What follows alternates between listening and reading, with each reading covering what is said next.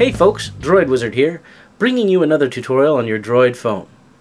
Today we're going to cover how to erase data from your browser history.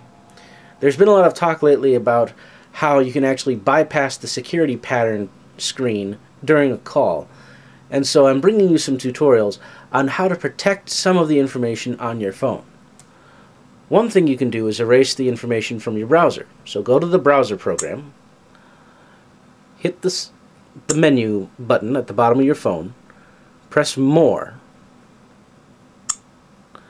and then on this menu here, tap Settings.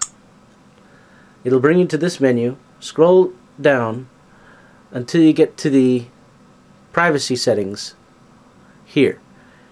You can clear the cache, cookies, form data, even your location, since you are tracked using GPS.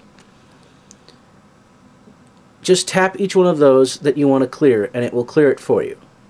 Like for example, let's clear the form data. It'll ask you if you actually want to do that.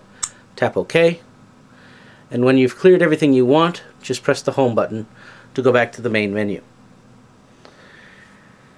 This will make sure that, especially if you do banking on your phone or if you do go to any sort of websites that require a password, that you can erase that data from your phone so that if someone else gets a hold of it, they can't get that information off the phone. That's all for now. I'll bring you more tutorials later.